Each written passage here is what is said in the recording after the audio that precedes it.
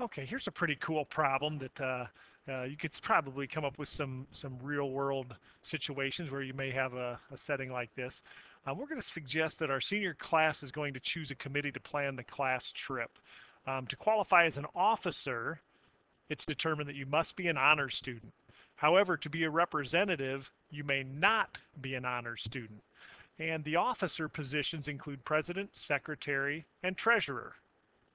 Additionally, there will be 6 representatives selected. If the senior class has 8 honors students and 26 other students, how many distinguishable committees could there be?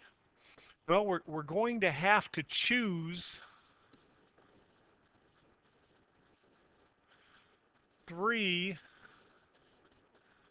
of the 8 honors students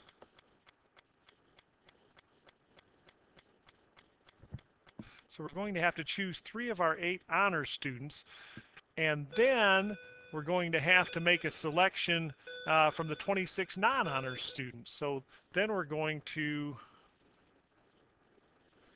choose 6 of 26, we'll call them the other students. And here's a big key. We're not going to choose 3 of 8 honor students or choose 6 of 26 other students. We're going to choose 3 of 8 honor students and choose 6 of 26 other students. So let's take a look at the honor students. We're choosing 3 out of 8, reaching in a hat, picking out 3 honor students out of 8. I'm choosing a subgroup from a group. This is a combination or a permutation. However, once the 3 are selected, we are assigning different positions to them. So choosing A, B, C is different than CBA. The order matters. So this first selection gets us a permutation of 8 length 3.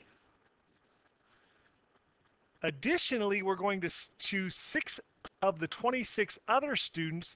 It says there will be 6 representatives selected. There's nothing implied in this writing that implies that the representatives positions are unique from one another. Of course, the people are unique, but the representative position is not unique. So choosing A, B, C, D, E, F would be the same as choosing F, E, D, C, B, A. So that is a combination. So there we're dealing with combination 26, 6. And what to do with these numbers? This is a sneaky closet problem at this point. It's like I have whatever this number is, this many shirts to choose from, and there's that big key again. We're doing one of these and the other. 26, we're going to choose 6 students out of those 26, this many pairs of, or this many shirts. So this many pairs of pants, this many shirts, how many outfits. That is classic fundamental multiplication principle.